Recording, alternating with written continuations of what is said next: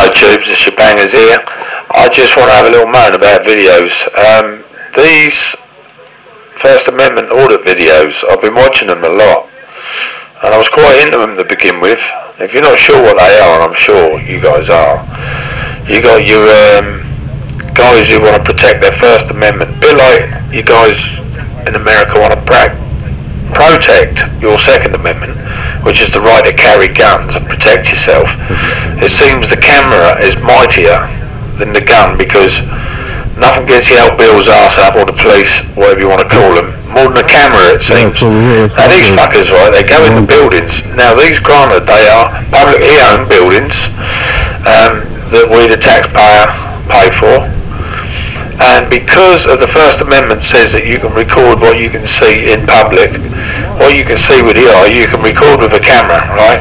Now there's 4 of these cunts here, but I think he's probably the 5th, and they are quite intimidating, okay, because they go in, and actually, I've lost the sound. Let's have a look. I don't know whether you can hear that now, I'm not sure. But they go in, and they are quite intimidating. They're allowed to go in because the First Amendment says you can go into public buildings of office and you can film. But you know, they will walk into cubicles and they will film people like working. You know, there's a guy there, he might have sort of some real private documents, he might not want to be seen. There's no expectancy of privacy in a public place, okay? But I think what's going to happen is these guys trying to protect it so much by shooting these videos, and there's so many of them now. What they're going to end up doing is actually getting this taken away from them, or they'd make every building private. Because if they put a sign up saying that you cannot film beyond this point, they might be able to go in there. Now, their policies, any building's policies doesn't trump the law. So if their policy is you can't film in that building, you still can. Their policy doesn't mean shit. But these guys really are pushing it to the limit. Now, I'm not sure if you got sound, but I'll get it to the bit where we talk to the policeman here, or security guy, and he's very aggressive with it, really aggressive. I just don't think there's any need for him to be so aggressive, personally. You know, he's telling them all about their rights and whatnot. And when he gets to the door, I can't actually hear. So he gets to the door.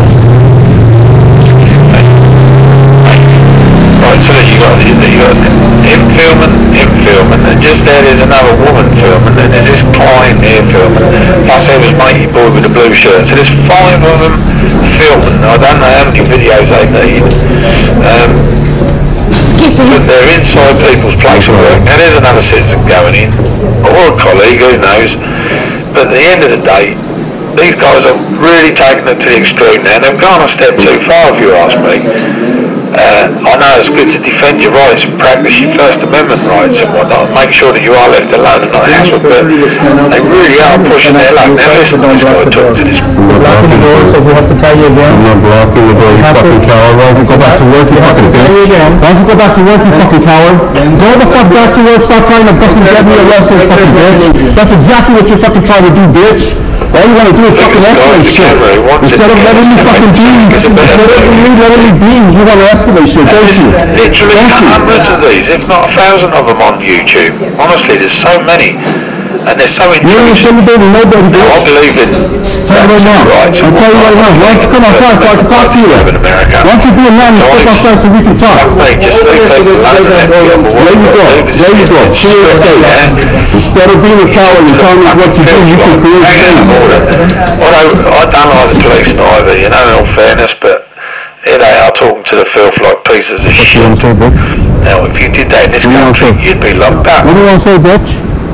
What do you want to say? You're going to throw me with arrest? What do you want to throw me with arrest? Just don't block the Didn't you open the other door so nobody can fucking be hurt like you?